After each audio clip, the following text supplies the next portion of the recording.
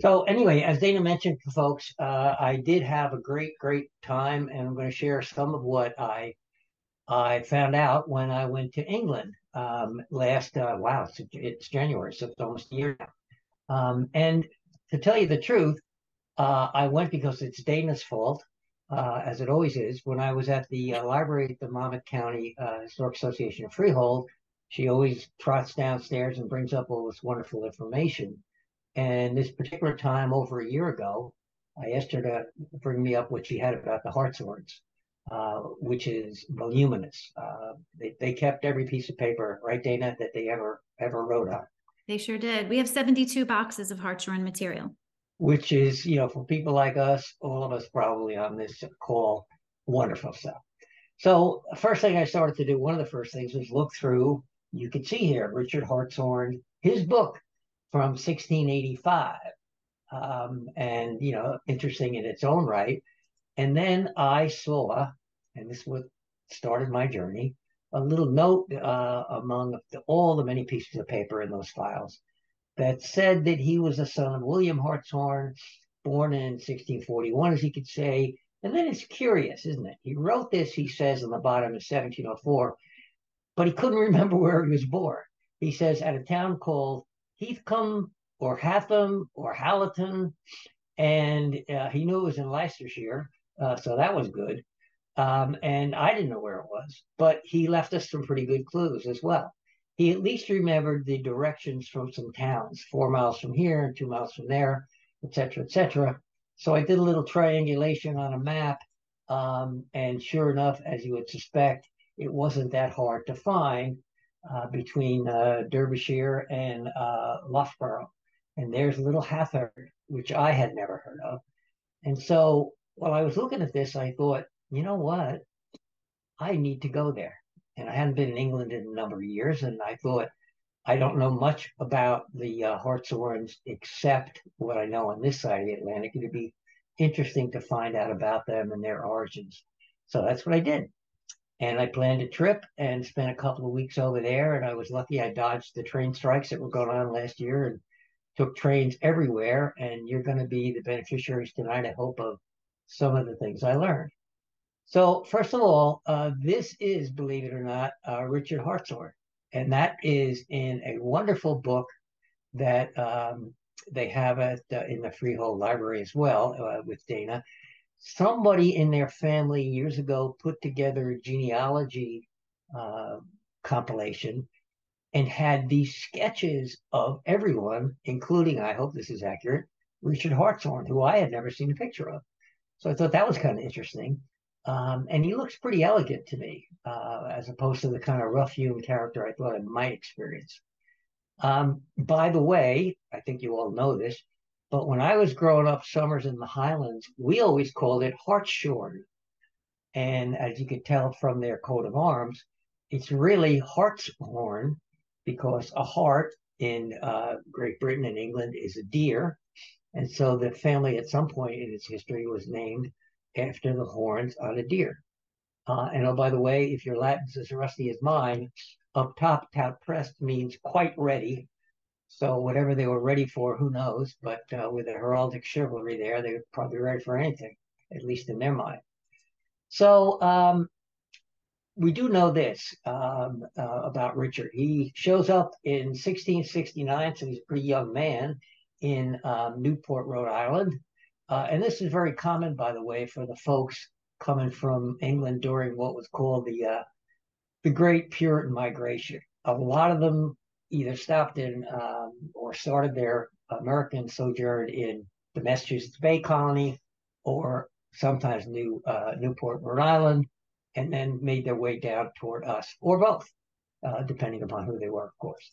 So we do know that, a dozen years later, well, 10 years later, roughly, he winds up leasing, so-called, some Navasink land from the Lenapes. And, I think we're all probably familiar with that, and it seemed like a typical immigrant story to me. You might know, of course, that at one point, and he had a number of properties that he was buying and leasing. He bought over 4,000 acres, which included a lot of what is today's Highlands, of course, Hartshornes Woods, and also the entirety of Sandy Hook, which is a little bit shorter in those days, of course. And there it is. And so, as you also, I think, know, through its history, although the lighthouse is probably somewhere here now, it's extended itself, the literal drift of the sand, and it's been an island at various times over the years, too. But Richard Hartshorne, when he got here and owned all of this part of that peninsula, was had a pretty good view, right, overlooking this huge expanse of land. And he dies in 1722, but his descendants owned that land for the better part of the next 200 and almost 300 years, as I think you know as well. So it's pretty famous, and I think anybody in this part of the world knows that much, at least. But I wanted to know more. I wanted to know, who are these people, where they come from, and that kind of thing. So what I did was, of course, I went over there, and before I got there, I took a couple of looks at maps. And Hathern is this little tiny village north of London. There it is on a kind of a Google Earth thing. And you could see, and I experienced this, that it's still pretty, suburban, if you will. A lot of fields still there. So I imagine, although a lot of this woodland has been cut down in the 400 years since he left, a lot of it has retained some of its English charm. And I was delighted to find that out. So as you see here, I think in this particular case, I took a train and then a little bus from my state in Loughborough, which is down the road here, and spent the day up in Hathern, walking around and having a really good time. So on the bottom right, that's an old, I'm guessing, end of the 19th century image of Hathern. And if you look up on the left, when I got there by bus that day, although the buildings are a little bit different, it's not a whole lot changed. I don't think they have. I think there's one thatched roof left in town, but it's still a very, very charming little place. And I had written ahead of time to the Historic Society and was going to meet a guy there who knew a lot about his town and obviously the Hartshorne family as well. So as I mentioned before, and I will mention again, turns out that Richard was the son, even though he said William. I had seen this in one of the biblical inscriptions in the local churches there, that he was the son of Hugh and Catherine Rowbottom, or Rowbottom, depending on how they pronounced it, in Hathern. So it turns out to be an astonishingly old village, as most of Europe is, of course, and it goes way, way back and has had iterations of who was in charge over the years.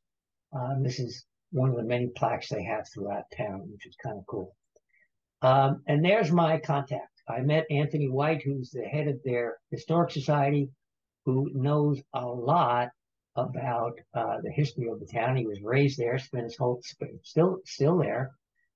There he is standing in front of one of the thatched roof houses, which he believes is the manor house in Hathern. Manor house meaning not the grandiloquent house we may think of today, but where the principal landowner over the years had lived. Now he hasn't proved that yet, but it was a good place for us to start. And we had a lovely afternoon together. He, gave me a lot of information. We walked around town and we stayed in touch for, still are in touch actually for, historic purposes, of course. Now, like probably a lot of you, am just thrilled to see old villages in, especially England. There's the local Episcopal Church. Of course, the Hartshornes, I'm sorry, were probably Church of England folks originally, but by the time Richard gets here, he's full-blown Quaker. Whether or not they became Society of Friends over there, I am not quite sure. Um, but one of the most interesting parts of the little village that I visited was this. And in Europe, those of you who've been there know this, of course, at central points, intersections, etc., there's some kind of monument, usually a cross. And this one apparently dates back hundreds and hundreds of years, which I knew about before I went over there when I did a little research trying to find out about the town.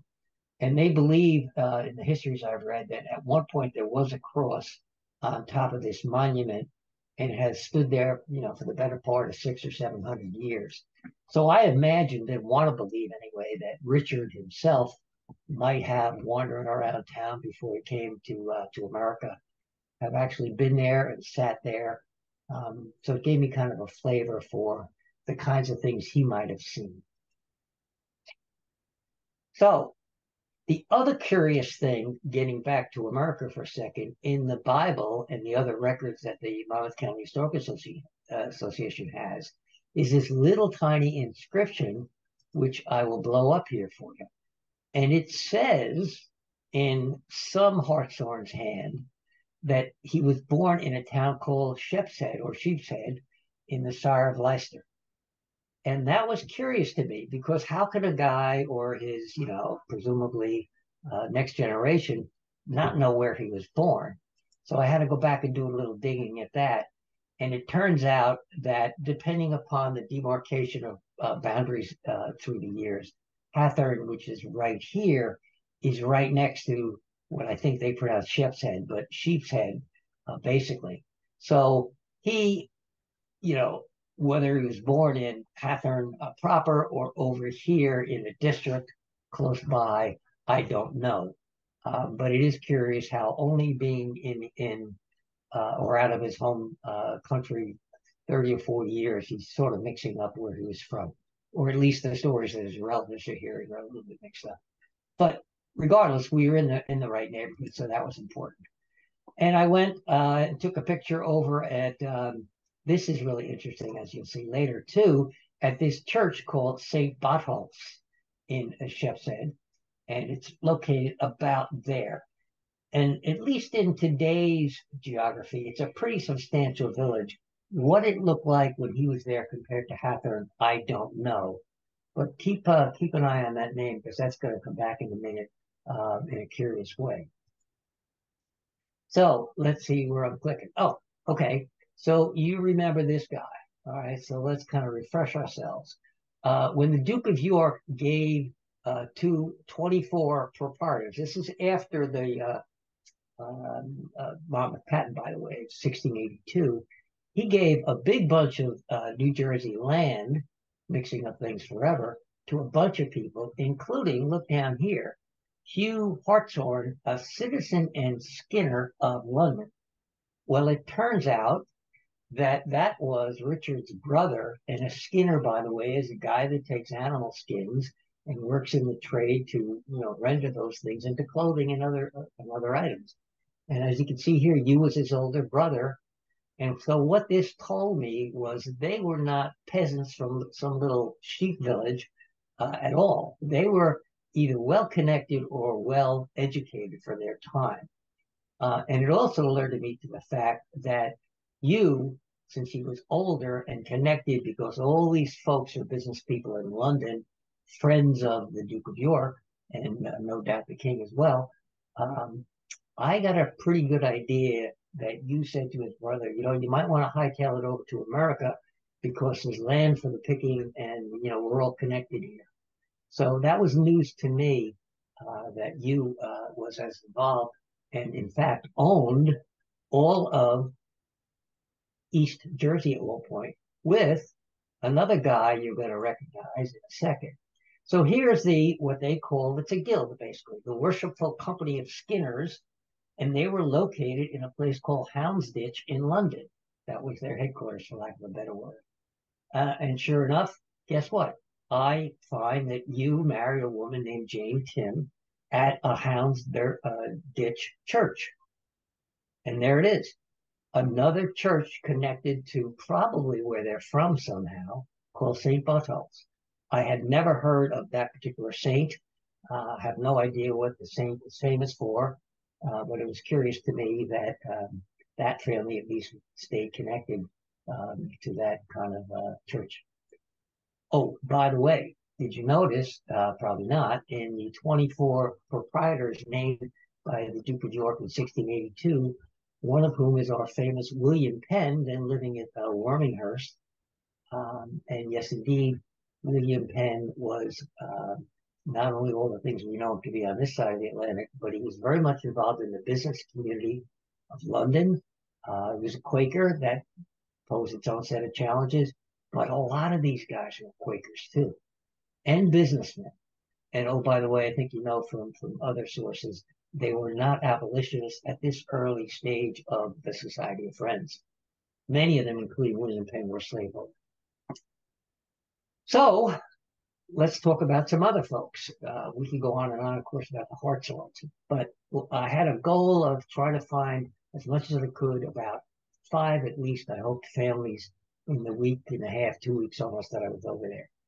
And one of our most famous Monmouth County founders, of course, you'll recognize James Grover's name. And the records on this side that we have say he was from Chesham in Buckinghamshire. And a lot of the attributions about him say he was born in 1607 in Chesham, 25 miles northwest of London. But there was a problem with that when I started to think about that. Nonetheless, I went to Chesham on my journey, and it's this wonderful little village town, little market town. You can see here's the main street. I have no idea how many of these homes were there when James Grover was around, but it just has that lovely, lovely English feel. These kinds of houses clearly were around then. I forget the date on this one, but it was contemporaneous with Grover. And I took this in what they call the old section of town. And these are very, very old homes there, as is the church in town. In fact, I think that church is this church in that old sketch. And then, as luck would have it, and it always happens on these trips, I was wandering through town and I decided to stop at this little, quaint looking cafe called the Whatnot Vintage Cafe. Sat next to these 2 women and I took their picture. And lo and behold, just totally coincidental, that cafe is now in a building that goes back a long time, because the proprietor told me that the guy that owned that building originally was this guy, who was the inspiration for the Mad Hatter. It was a guy named Roger Crabb, believe it or not, who was in fact a hatter, who owned that building way back when. And somehow or other, Lewis Carroll, okay, not his real name, was inspired. Maybe this guy was infamous, and wrote about him. So there I am, sitting appropriately enough at the Mad Hatter's little house for lunch one day. So of no import to what we know about any of these folks, but it was fun to experience. The problem with the attribution of James Grover being born in 1607, that a lot of our local works have said, is this. He shows up in Lynn, or what is now Saugus, Massachusetts, in 1637 as an apprentice to James Hubbard. I don't think there were a lot of 30-year-old apprentices. And so that told me that there was something amiss there. By the way, this is a kayak trip I took last summer up to the Saugus Iron Mill, which Grover, I know now, used as part of the inspiration to bring the Leonards down to the Tinton Falls Iron Mill many years later. But to get back to Grover. So how could he be 30 years old and an apprentice? It didn't make sense to me.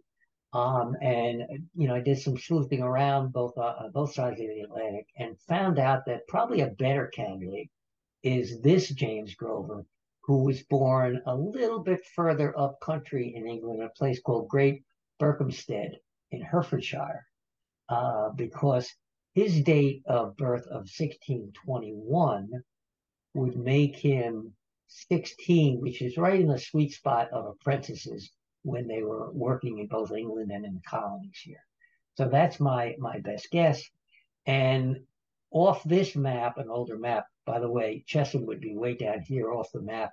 Here is Berkhamsted, which is in another little lovely valley.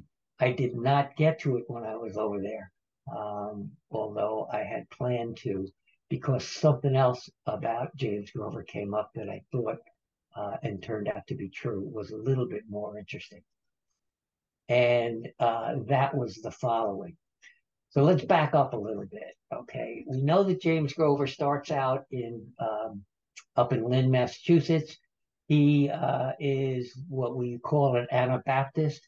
He and a number of folks up there who had decided that why should we baptize young babies? They don't have the age of reason. They can't understand anything.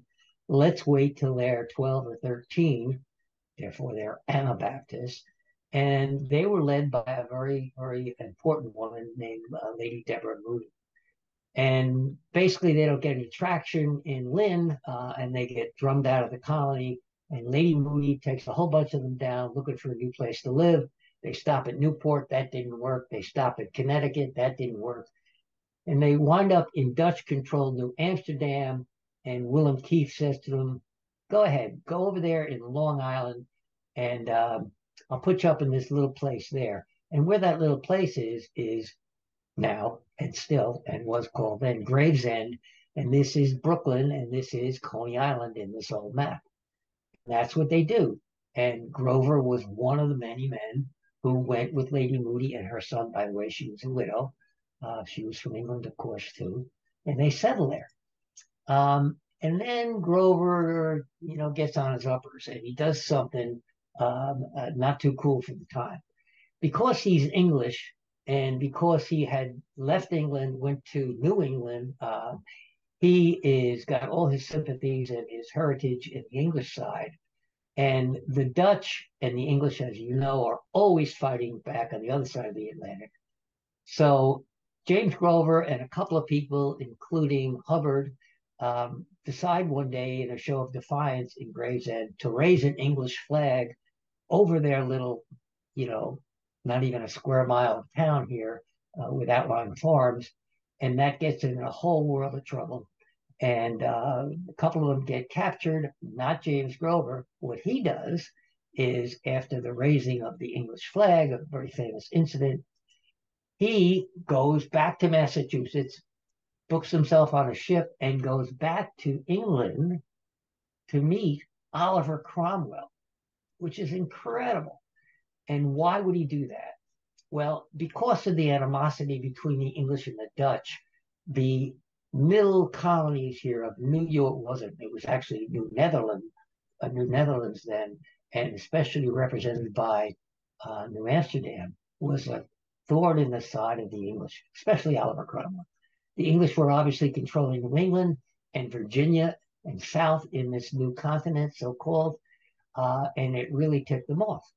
And Grover knew this, and he went back and he spent some time in London to try to get to Oliver Cromwell to say, hey, listen, we got this little English outpost here. We know a lot because we've been involved with the Dutch. We know what they do. They're not very well defended in New Amsterdam here. There's an opportunity. And Oliver Cromwell was, if nothing, an opportunist. And we won't even get into the English Civil Wars, but they were, part and parcel of Oliver Cromwell's raison d'etre. So here's where I make a side trip. I decided that I'm going to go up, I find out, to Huntington, which is where Oliver Cromwell's from. Okay, and I do that. And again, the wonderful train system in England affords me that capability. couple hours out of London, where I was kind of headquartered for the week I was there. I go up to Huntington and had all kinds of great luck.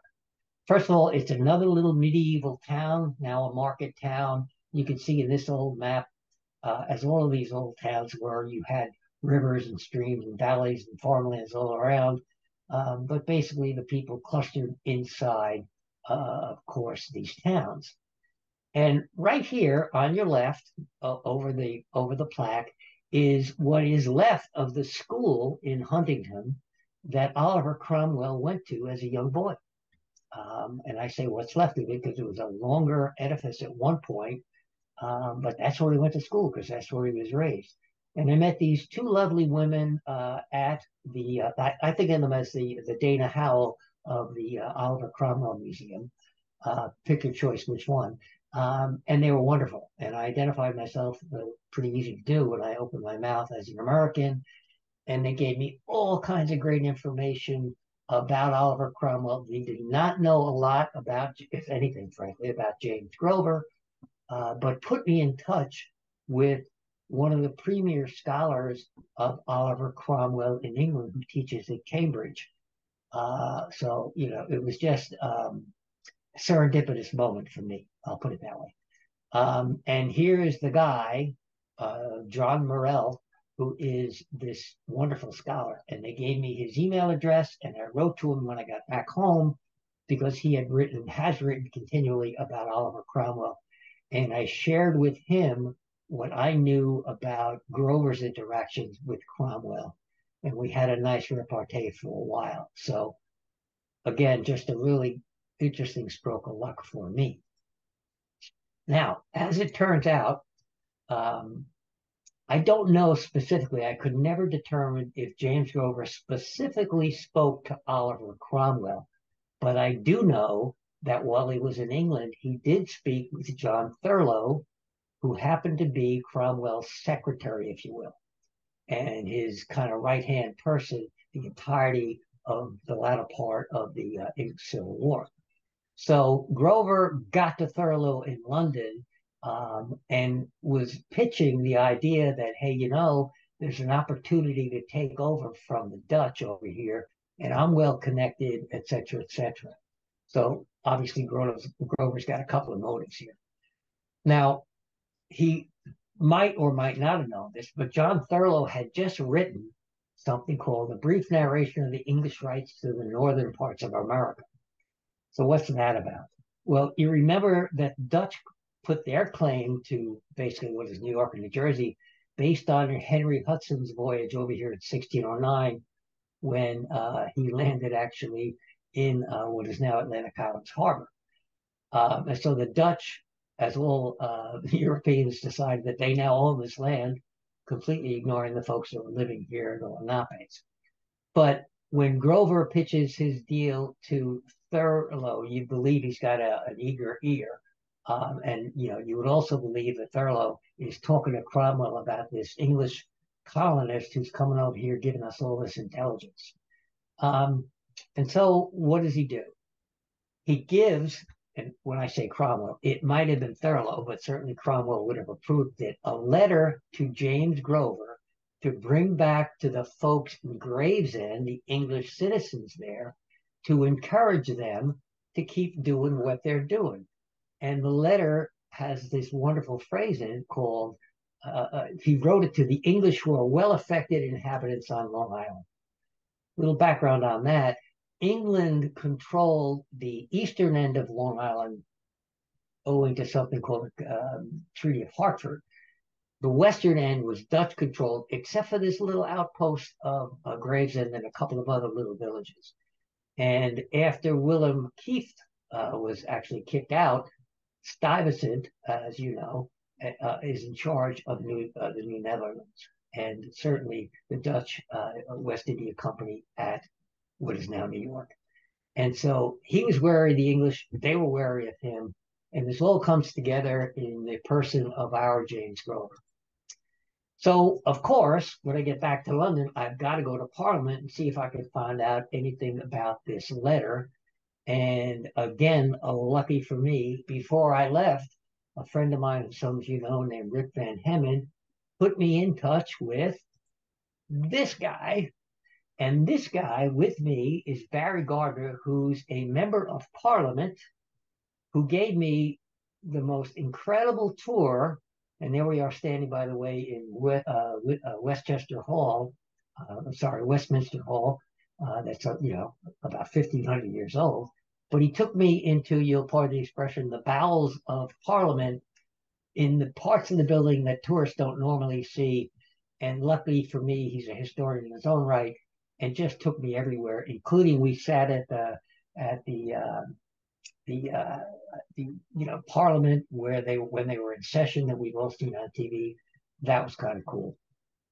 And so he also put me in touch with the librarian of Parliament to see if I could run down some of these old documents, and that brought some nice food as well.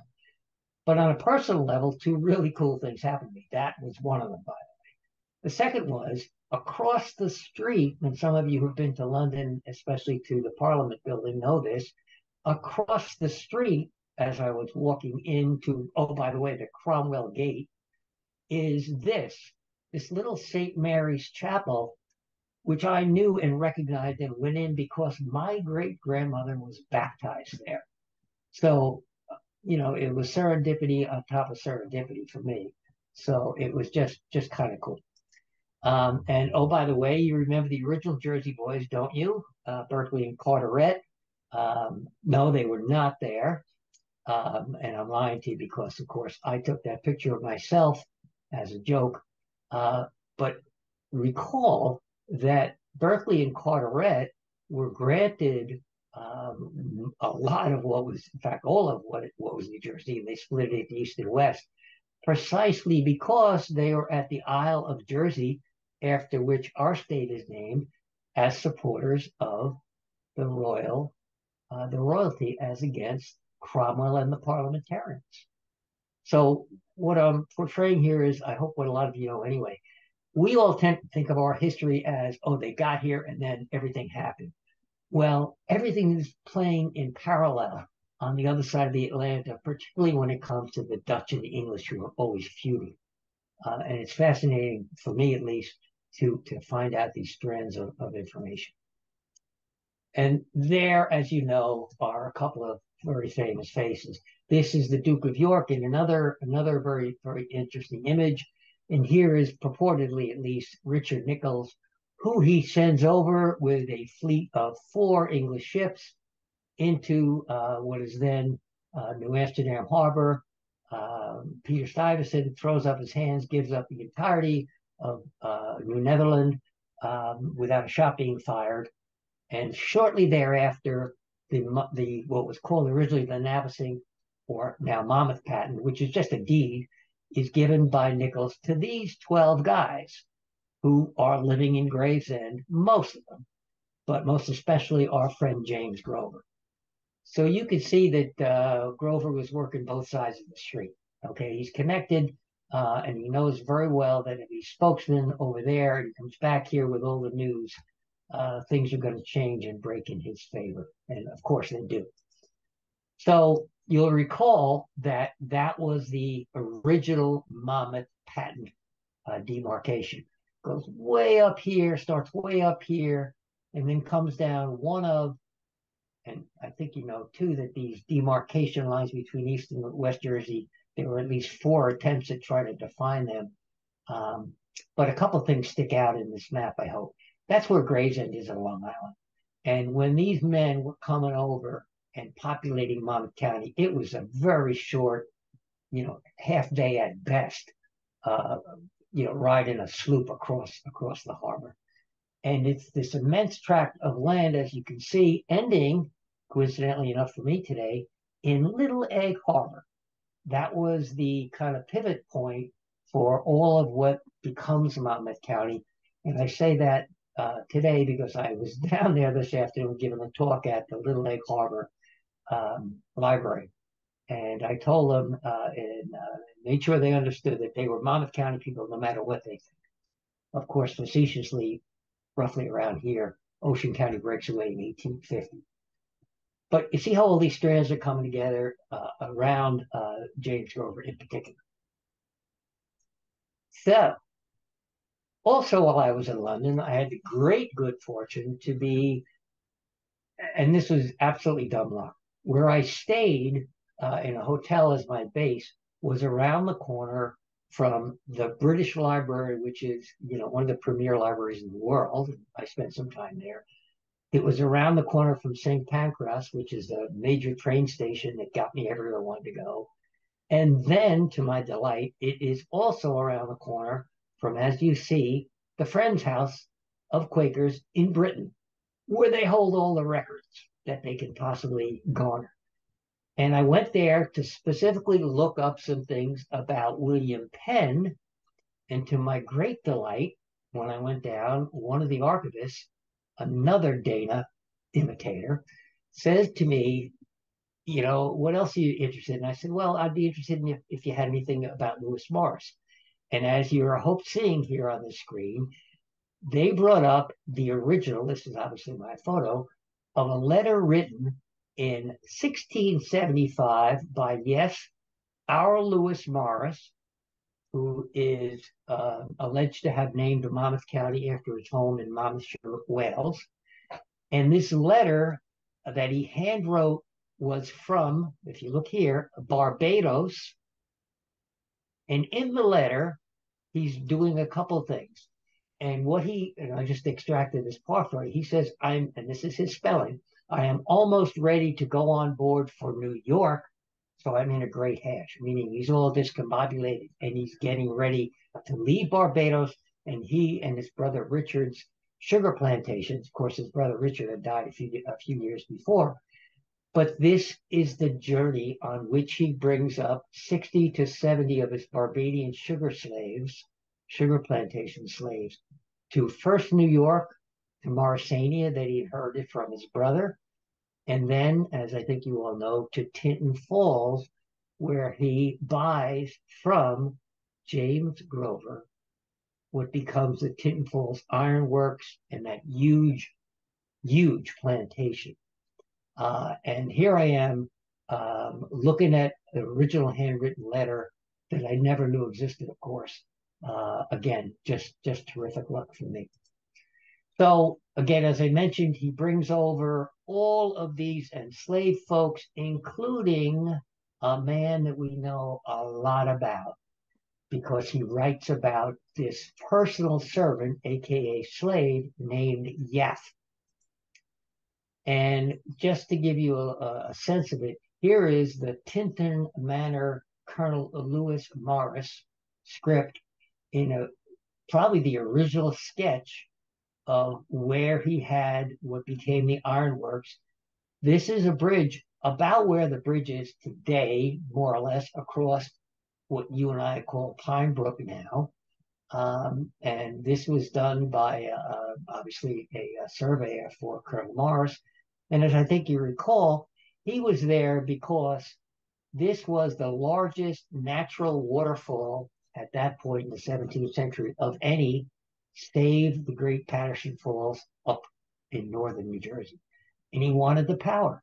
He needed the water power to turn the wheels to his mills, not only as part of what he was doing, mining bog iron, but later on for grain and timber and everything else. And so you see the connections here of James Grover, who actually started his attempt here because he bought land from the Lenapes, but he and his two partners, including Richard Hartshorne, did not make a go of it. They mortgaged the property and eventually comes into Lewis Morris's hands, and he does all the things that we all know about now.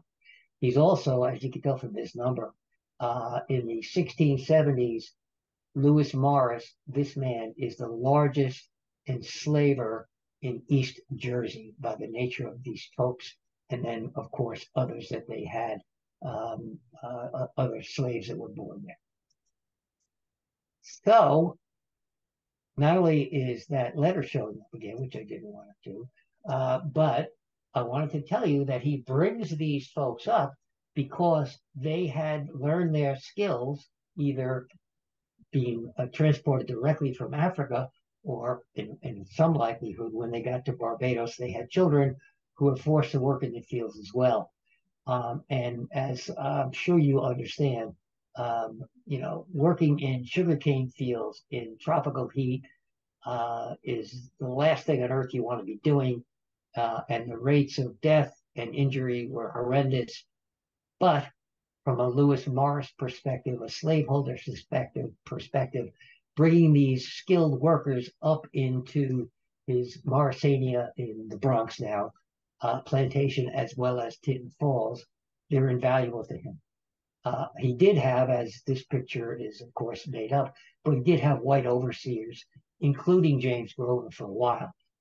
Those records also are and they're wonderful to watch and see, still at the Freehold Monmouth County Historic Association.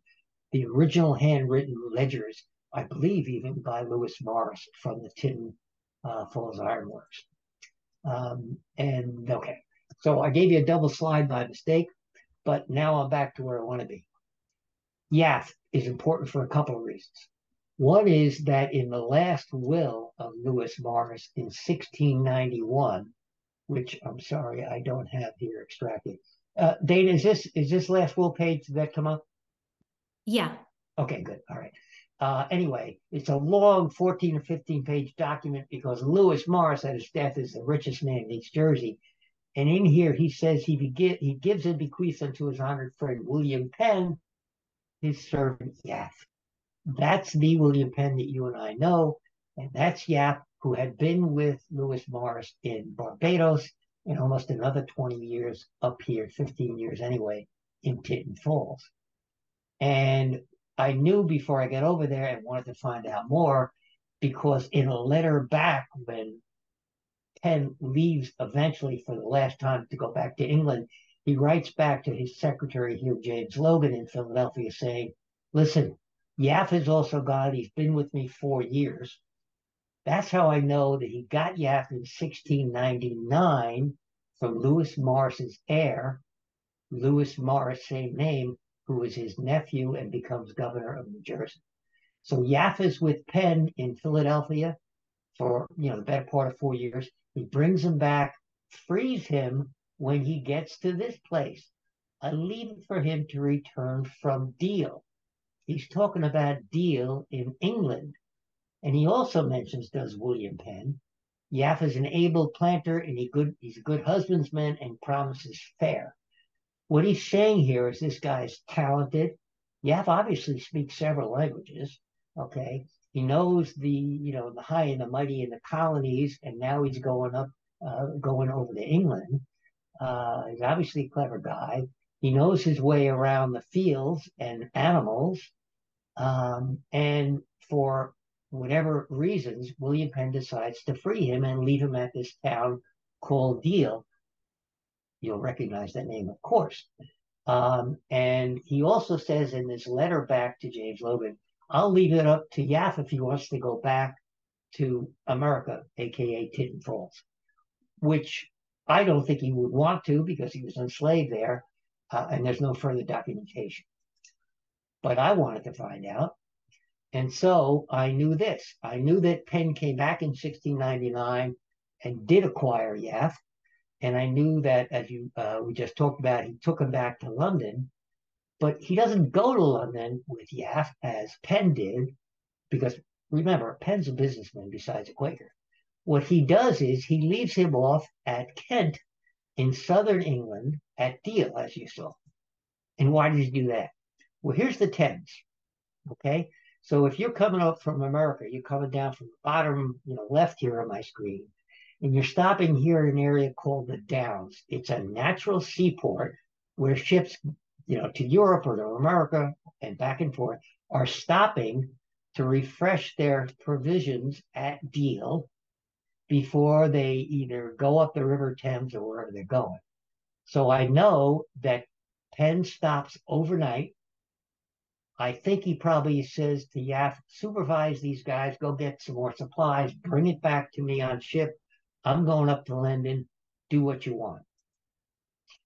And this is a fairly contemporaneous view of what Deal in Kent looked like in those days. It's a little seaboard town. And you could see all the ships out here in this very natural harbor, which is why they stayed there. So, oh, by the way, our deal here in Monmouth County was named after Thomas White, who comes from their deal in 1675. Now, that's the full-blown map, or I should say drawing, of what Deal Kent looked around the end of the 17th century. And when I went there on purpose, I walked the waterfront, took that picture, and it doesn't look a whole lot different, okay, along the waterfront. And oh, by the way, their beaches are pebbles of, kind of pretty good fist-sized rocks, so it's a lot different than ours. And I also went by this fort, which had been built by Henry VIII to defend. Whoops, sorry, can't do it the right way. I should have taken that off there. But in any event, the fort was built by Henry VIII as one of the many, many forts along the southern and eastern coast of England to defend against the French, the Dutch, and anybody else. And although you can't see it for some reason, because I don't know how to work slideshows anymore, I visited that very castle. And I wanted to pretend and to think about what Yaff might be thinking. Penn leaves him there. What's he thinking? I think he's in his late 50s. He's obviously a skilled guy. He speaks English very well after all these years. He's probably looking to make a livelihood for himself, and he's maybe looking to hire himself out in town. And so I walked around the town trying to figure out, as best I could recreate, what a black man who had been enslaved most of his life suddenly thinks and feels, and how he looks about for opportunity. And I walked down what they call still today Middle Street. And here's a very old image of it. That hasn't changed a whole lot. Happened to be a very gray, rainy day when I walked down these streets, nobody about. So I got this kind of cool feel for what it might have been. I can easily picture him either knocking on doors or trying to get some work for himself. Yaff. Maybe I would hope he would have some kind of note from William Penn attesting to his freedom, and also maybe some recommendation letters. Maybe, for all I know, Yaff went up to London and met Penn again. We just don't have any documentation that surfaced to date. One of the delightful things that I did when I walked along the waterfront, I came across here the Admiral Penn Inn in Deal. Now, that is named after William Penn's father, Sir Admiral William Penn, as well. And what's ironic about that, at least to me, was that around the corner from the Admiral Penn Hotel, named after a very famous admiral in their navy, right around the corner on Market Street, right about here, is the site of an old Quaker meeting house. And if you know anything about the Penns, you'll know that the father and son William Penns had a big falling out because, the admiral was a staunch Church of England guy, and Quakers were radical and crazy people. And there were years when father and son did not talk. So I just found it ironic that the William Penn Hotel, the Admiral Penn Inn, would be around the corner from the Quaker meeting. But maybe that's just my sense of humor. Yaff is an amazing story in and of himself, right? This is a kind of a short version, but basically, we think from all we can tell that he was probably born in the Senegambia region, now Senegal and Gambia, on the western coast of Africa, when all the European shipping companies are coming down and buying slaves from other Africans, by the way. We know that in that time frame, he winds up in Barbados. When I say he winds up, whether or not Yaff's parents wind up there and he's born in Barbados or not is undetermined at this point. But we know that he spends the better part of 20 years in Barbados. And he must have stood out from the other enslaved people because Lewis Morris takes him into his house and he becomes his trusted, he calls him servant. About that year, he winds up going up to New York and then later on Tinton Falls with Lewis Morris. And he spends a good number of years there. And then around 1699, not shown here, he gets turned over to William Penn, who in 1703 brings him back to England. So think about this. This young African, he had to be a boy at the beginning of all this, whether born in Africa or Barbados, who knows. He has met founding fathers of our country, important personages in our own personal story here in Monmouth County in New Jersey. And his travels are beyond what he ever could have imagined, beyond what Europeans mostly could have imagined in those days. Of course, only the wealthy are doing any kind of traveling like this. So we're lucky that we have the little documentation that we do about this man, and I'm hoping that someday more will surface. And there he winds up. Last we lose track of him is in Deal, in Kent. So I had to, of course, go up and see what happened to William Penn. William Penn gets back to England. By the way, he's broke for most of his life. Terrible businessman. He didn't make very much money at all from his colonies here, Pennsylvania in particular, because he was slicing and dicing up the land and selling it to people who then refused to pay quit rents and everything else to him. And he had a devil of a time making any money. Spends time in his early years, by the way, in debtor's prison. But he's a Quaker, and apparently a very, very moral Quaker in a lot of ways, although we know now that he also was, like so many of those folks, a slaveholder too. Why he freed Yaff, unknown.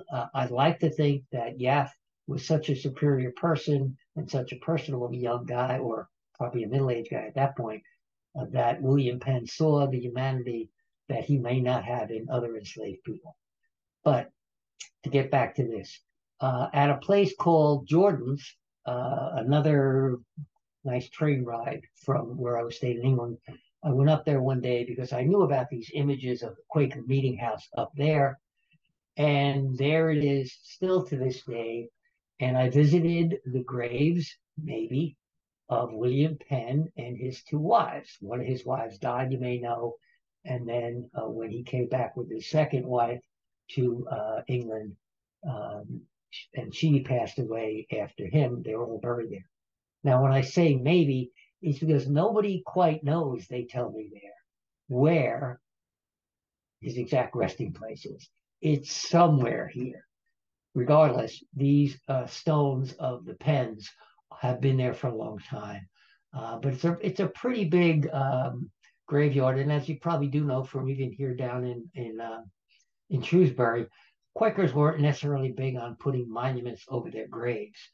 I don't know when these particular stones were put in place, but at least they're not necessarily over the actual graves of William Penn. But I paid my homage and felt pretty good about it because Penn is central to a lot of our stories here in New Jersey and even Monmouth County. So having run this far so far, I didn't get to a few places I wanted to get. I wanted to get to Dorchester, which is in Devonshire on the kind of Cornwall coast off to the southwest of London to find out about the Lippincott's and maybe the Corlieses family. But if you all send in really nice notes tonight to Dana, maybe she'll invite me back to talk about those, and it'll give me an excuse to go over to England again and have the kind of fun that I like to have, incorporating research and all this other kind of stuff. So that's my little part of my little sojourn to England. There's a lot more that would take much more time than we all have. So with that, Dana, you want to either open up the microphones or read questions? I'd be happy to talk to people about anything. And by the way, corrections to what I've stated are always welcome. I don't pretend to know everything about everything. So please talk about anything you feel that's worth sharing. Yeah, sure. So you want me to invite you back, but you're off traveling the world visiting other archivists. Is that? And I'm not supposed to be jealous, right? I have in fact been unfaithful to your archival self. Yes. I don't know. I think we're fighting now, Rick. Oh, okay. Well, it's the holiday coming up. I'll get you a nice present. We'll make it up. So I looked it up real quick when you were talking about Saint Botolph. Botolph, yeah, however you pronounce it, Yeah, right? boundaries. He's the patron saint of boundaries, trade and travel, and various aspects of farming. So How that was, cool is that? That makes yeah, even trade more and sense. travel. There you go. That's pretty cool. That is very cool. And I loved the Roger Crab house. That's like How a cool I was love that? Alice in Wonderland, so that I had no idea that that existed. That was a very cool That was, I mean, thing. I certainly wasn't looking for it. I just stumbled into a place to eat lunch, and the owner told me this story. I hope it's true because I'm telling Yeah. it, it's true. Okay, so let's see. Who's got questions? Put them in the chat if you've got questions. 134 Jersey people. There's got to be questions. Yeah, well, you were up to 150, just so you know. Yeah, well, they drop off after we started fighting. Yeah, yeah. Yeah. Uh, it's funny. I don't know. I think sometimes, like when you don't have questions, you did a really thorough job. You kind of touched on all the Or I important put them points, to answered the put them question. to sleep, one or the other, right? You never know. I don't think anybody's sleeping. But you got a very nice compliment from Claire. I don't know if it came to you or if it just came to me, but she said I haven't seen a thing. she said, "Oh, it's not coming into you." The Yeah, I don't have it on that. I could. Let me see. Let me do chat. There it is. Okay, I can do it. Okay. I see is okay. So Michael Cleary is asking, is the location of the Tin Falls Ironworks the same where MJ's is now? That whole area, in fact, you're exactly right. We just put up a plaque there at the Tinton Falls Historic Society. Stacy Solinski, who's the head of that great organization, acknowledging the enslaved folks that were there. But that whole area around the New Bridge, of course, was all owned originally by the Lenapes, then by Grover and Applegate and Hartshorne, and then Lewis Morris.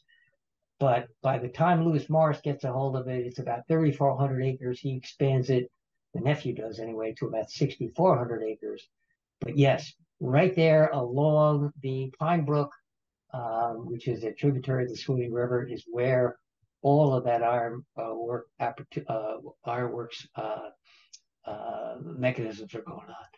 Morris County and Morristown, great question. And the answer is yes and no.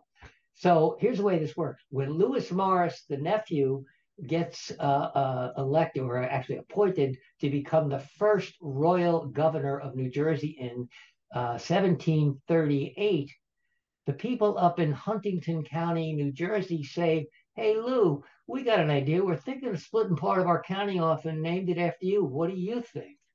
So, and I'm paraphrasing. So, of course he does. But the Morris family has very little to do with Morristown, Morris Plains, Morris County, and all of that, although it was named as a kind of a political favor to Lewis Morris. So that's a really good observation there. Thank you, Robin, as well. Let's see what else I got.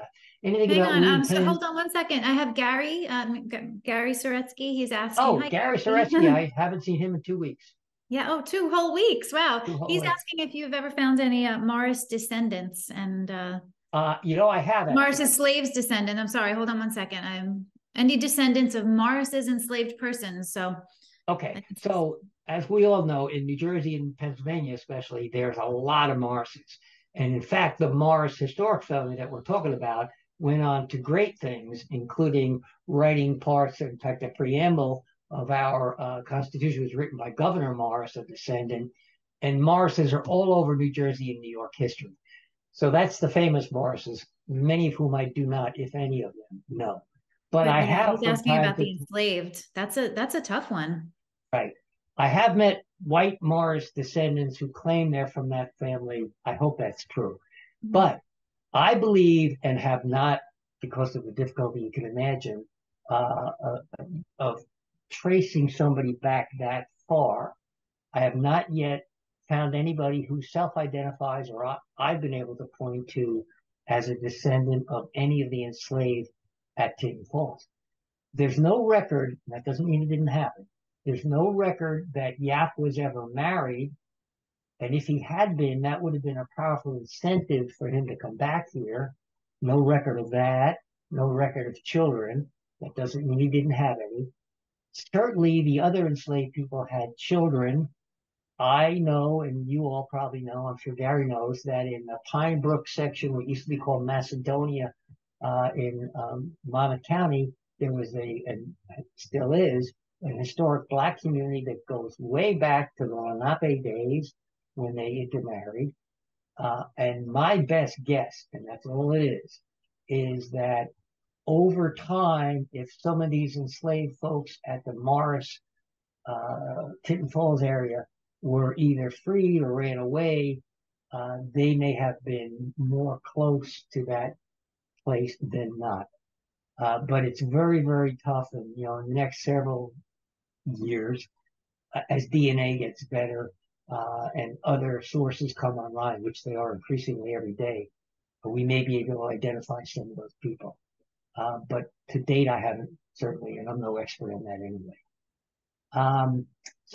Lori wants to know if there's a slave cemetery in Tinton Falls. Yes, there is. It's right next to the what we all call the Crawford House, which is the Crawford family, but it's on the site of Tinton Falls. That's where the Tinton Falls Historic Society has its meetings.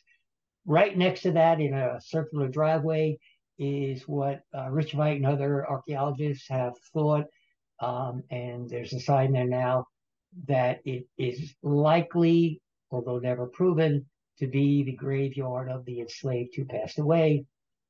And there would have been a lot of them because it was brutal work no matter what they were doing. And I'm sure it wasn't a graveyard like we think about, God forbid, but it might even a mass grave over the years. Certainly there are no remnants of stones or crosses. They wouldn't have had crosses likely in the early days anyway. They weren't Christian.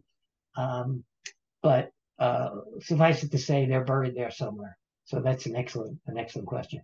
As are, by the way, enslaved people all over Monmouth County and New Jersey, including, you probably all know about the Cedar View Cemetery next to St. Leo the Great in Lincroft. That's a Black historic cemetery that I'm on the board of the committee that helped revitalize it. There are former slaves buried in that, we know by document. So they're all over our county for the simple reason that there were thousands of enslaved people here owned by hundreds of Monmouth County people. So that's a sad legacy that we have to deal with. So let's see who else is leaving. Robin waved to me and then she left. That's good. Anybody else have a question here? Oh, what about the Grover sloop encounter with the Dutch in Raritan Bay? Good question, Eddie. I think I know who Eddie is. That's got to do with right before the English came in 1664, 65, and the Monmouth Patent was granted. Grover and a bunch of other guys from Gravesend get in a sloop, and they're on this secret mission to come down here to meet the Navasink Indians to buy land. The Dutch get, because it's still Dutch controlled territory, the Dutch get wind of this. They chase them in a sloop. They catch them up the Raritan River. The next time you go over the bridges, look to your left, you'll see Crab Island. That's where we think they met the Indians, and the Dutch come up, and they almost come to exchanging shots, which they don't. And basically, the Dutch say to Grover and these other people, "What are you doing?" And of course, good English people that they are, they lie. They say, "Oh, we're just trading with the Indians," which it wasn't what they were doing at all. They were trying to buy land. And then they dodge that encounter. They have another encounter with them in probably the Highlands area. Again, no shots are fired, but the Dutch say, "Go back home, get out of here." And it might have been one of the reasons that perhaps James Grover was man enough to go over and talk to Thurlow and Cromwell about, hey, let's get these Dutch out of here, which we all know did happen. So that's a really good question about that. By the way, a lot of this stuff you don't need me to hear. You can look at many, many famous historical works about Monmouth County, all of which I'm happy to tell you are under the guiding hand of Dana, who, if I'm lucky one day, will talk to me again. Let's see. At the time, Monmouth County extended to Egg Harbor. Wasn't at that time a large Swedish section? Yeah, great question. In fact, one of the people who bought land from the Lenapes down there was a guy named Hendrik Falkenberg, who might have been Swedish. He was married at least to a Swedish woman. The Swedes tried to colonize the lower Delaware early on, especially around, you and I call Newcastle today and all those things on the Delaware side. But they had little outposts along the lower Delaware River. Um, this particular guy I'm talking about, Falkenberg, actually started in Burlington when he first came over. And in about 1688, he winds up buying land from the Lenapes in Little Egg Harbor. He's fluent in Lenape. Apparently, he took a different view than most of the colonists did, was very, very friendly with them, and apparently got along very well. But Little Egg Harbor is, as I mentioned, the pivot point. The other western border and the northern border of what becomes Monmouth County shift a bit, but Little Egg Harbor is right there where it's always been. So let's see. Have I done any research on families that inhabited Western Monmouth County? Great question. I did hear about one time that there are people that do live in Western County, and I do know some of them, including John Fabiano, who's done a lot of research out in Allentown. And I do it occasionally when, increasingly, by the way, too, my researchers take me out that way. As you would expect, the coastal areas were settled, I don't want to say first, but pretty predominantly in the early days of our county. And then people, especially the Scots in the northwest part of the county, and then into the other areas down by Crossing Creek, etc., they start to go in there as well. But if you do have, Catherine, any particular question about somebody you know out there, you can certainly shoot me an email, which I think my hopefully, once again, friend Dana will put into the chat box so anybody can get a hold of me. And if I have information on who you're looking about, I will be happy to send it to you. I'm trying to get it to everybody, but all right. So those of you who have good memories, unlike me, it's Rick G 0817 at yahoo.com. And Oliver Tallman at Tinton Falls. I don't know Oliver, but the Tallman family is a huge family of, by the way, slaveholders in Monmouth County who are all over Shrewsbury. And unless you know something, which is likely, Kathy, about Oliver more than I do, I don't recall that name in particular. But again, shoot me an email, and I've got about I think it's a 16,000 name database now of Monmouth County folks. And if I have any of Oliver Tallman, I'll be sure to send it to you. What's your email again, Rick? Rick G? Rick G 0817 at Yahoo? Right. And I do, by the way, love to answer those emails because you all tell me a lot of stuff that makes me go down these research paths that I enjoy. And you all probably know your local history more, I hope you do, your family history more in depth than I can. And it's wonderful for those of you who have deep roots in Monmouth County and can contribute. I'm looking at a name here, and I won't embarrass you, Mandy, but your last name is very familiar to me from Rumson, if you're part of that family. And that's a really important family as well. The other folks I won't pick out by name and embarrass them. Although, no, I won't anyway. Let's see if anybody else has got questions while they have me. Somebody was asking if Lippincott was a Quaker. I don't know that. Yeah, the Quakers, the Lippincott's were. In fact, if you go to the Parker House in Little Silver, they have a book that I've seen and held, and it's thrilling for me anyway, with the signature of Remembrance Lippincott, and I think it was 1713, and it's a Quaker book of some kind. And yes, a lot of the Lippincotts, as well as the Parkers, were Quakers, and also, to our chagrin, a lot of them were slaveholders. So certainly look up online the Parker House. I think they call it, what do they call it? Parker House 1657 or something? Parker Homestead, yeah. Right. And to talk to Keith there, who I think is still president, and he can help. My friend Tom Valenti's asked me if I researched John Bound. Yes. And the problem with the Bound family is, as you know, there's a lot of them and a lot of John Bounds. And depending on which one you're talking about, Tom, I may have a lot or a little or nothing. So send me an email and I'll give you what I have about the Bound family.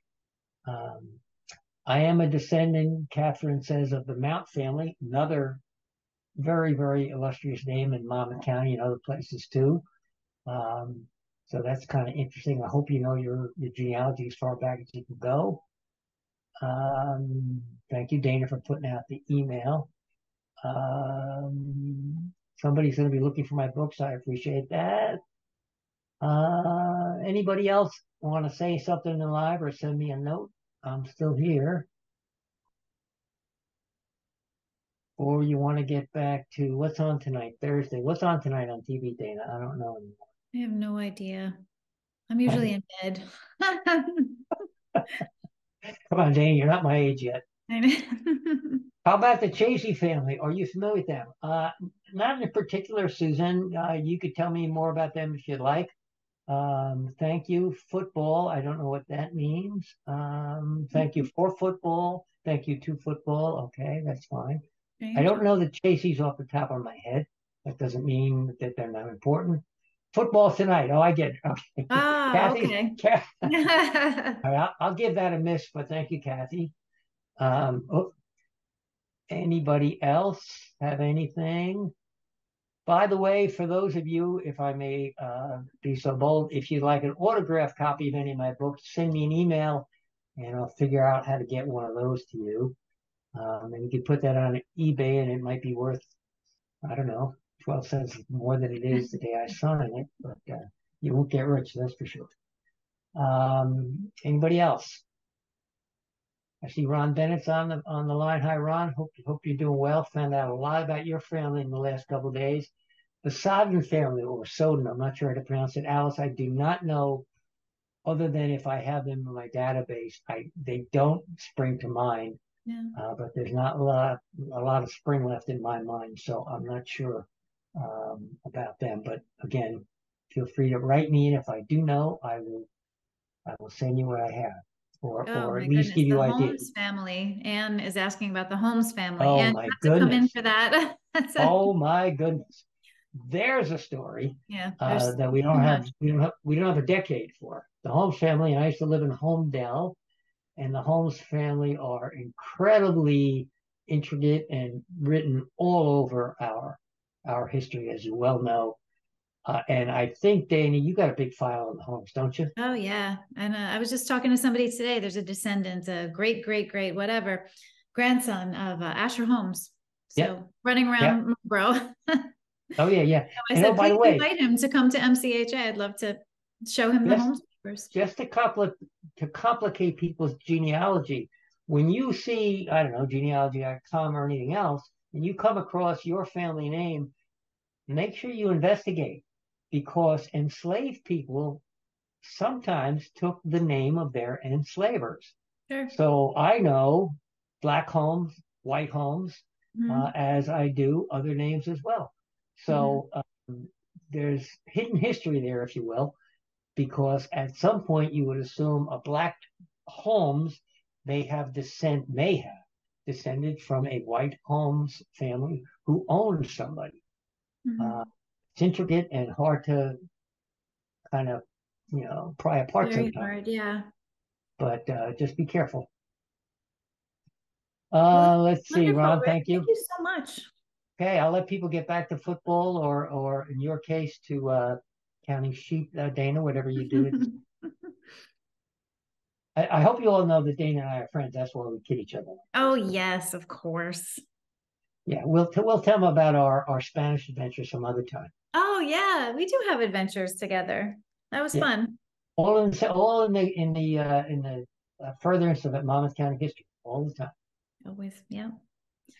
Okay, well, Dana, again, thank you. And if Joe was here, I didn't see him. Thank you, Joe, for everything. He was here, yeah, he was here. And I would say to everybody as the last message, when you want to know anything about Monmouth County history, please go. You want to give them your hours over there and how they get to see you, Dana? Yeah, absolutely. You could just make an appointment with us. We're pretty flexible on the hours, but it does depend. So if you email library@monmouthhistory.org, we'll set you up with an appointment. It's the best resource I know, and without them, I'm nothing. You heard that, right? That I don't know. You seem to be going to all these other places, Rick, England, and I don't know. not go backwards, Dana. Come on, come on. Okay, folks. Good night. Get a hold of me any way you can if you want. Dana, I'll see you sooner than later. Claire, I'll see you tomorrow.